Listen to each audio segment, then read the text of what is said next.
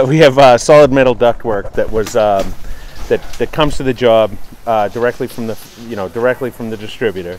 It's got kind of an oily coating on it. That prior to installation, we want to make sure that we get rid of that.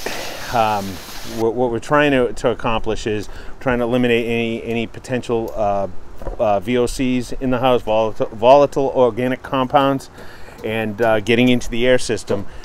This is where all the fresh air comes through and runs through the house, so we want to make sure it gets clean. Physically scrub the ductwork. Okay, now this is a piece right here that basically this is a mild detergent that we're using. We scrub it down all sides. Quick rinse.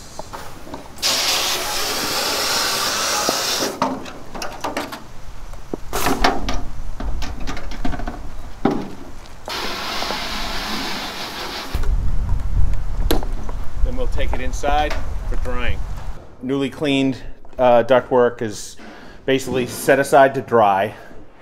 It takes probably an hour or so, but after that, all this ductwork gets snapped together, and then they have to seal the seams.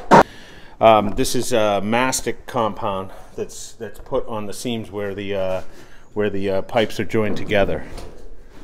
Okay, so these guys fold in together, and then they apply the mastic via a brush or a trowel, and that seals it up, makes it airtight. Particular one we chose because it's a low VOC and non-toxic compound. Some of the mastics can be quite toxic, so that's a choice that we made. Costs a little more, but it's better for the air quality.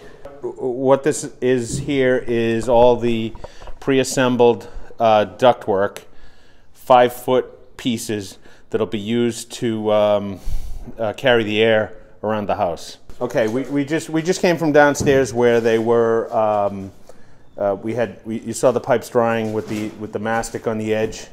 The next step in this is they foil tape all the seams, and then we move over to insulating each individual run of ductwork. Okay, that's an R4 bubble wrap type insulation. Will continues the air sealing and moisture control and all that. These ducts will be warm in the winter and cold in the summer, and this will eliminate the potential for any moisture issues with condensation and stuff like that. After these are all installed, which you'll see in a later episode, they'll be wrapped with even more insulation on the outside to get it up to spec with the rest of the house.